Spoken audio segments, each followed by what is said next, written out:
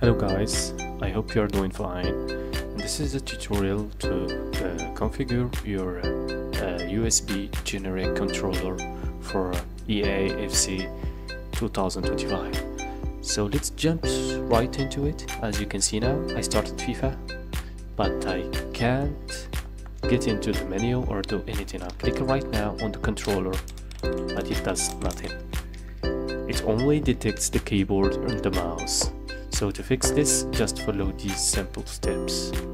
Let's start with detecting our controller using X360 to be sure that it's correctly detected in our computer.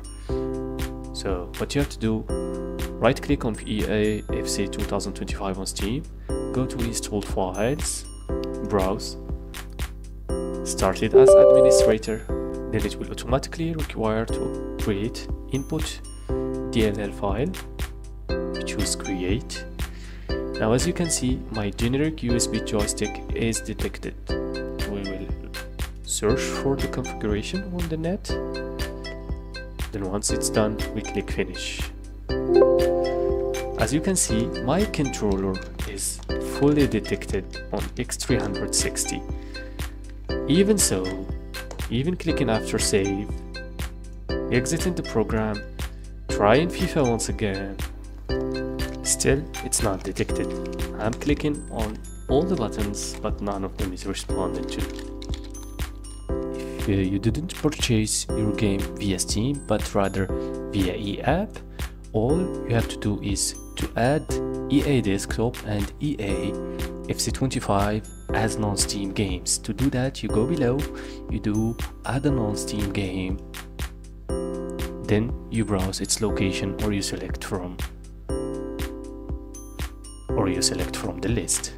Now follow my steps. Right click on EA SPORTS FC 2025, go to properties and go to controller, then make sure that Steam input is enabled. If not, just switch it to disabled and enable it once again just to make sure. Now go to Steam settings and controller. As you can see, now the generic USB joystick is detected. What you have to do is to begin the setup. You have to set up your controller on Steam. So X360 is no longer enough to configure your controller or get it detected in FIFA. We click begin setup. Now it will require us to configure our controller by clicking on buttons.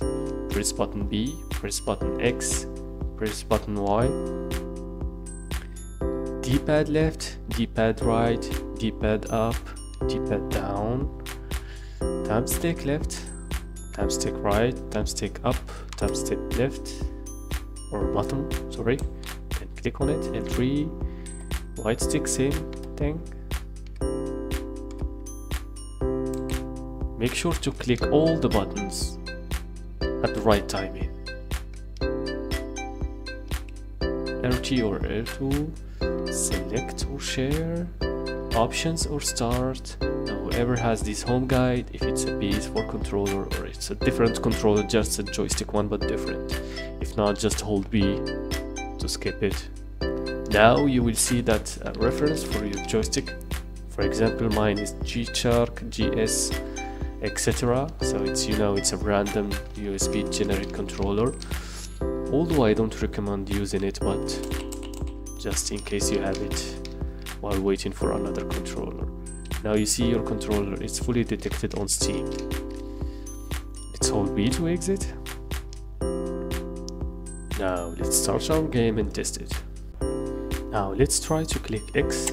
As you can see, it's now detected. E. I'm able to click all the buttons on my joystick. I'm able to enter FIFA easily now. So just make sure that Steam input enabled, then set up your controller as if it was the first time detected. You can see I can scroll, can do everything. Let's try all the buttons, see? Right stick also is perfectly working. Let's go to Arena, practice. So the controller is fully detected, as you can see.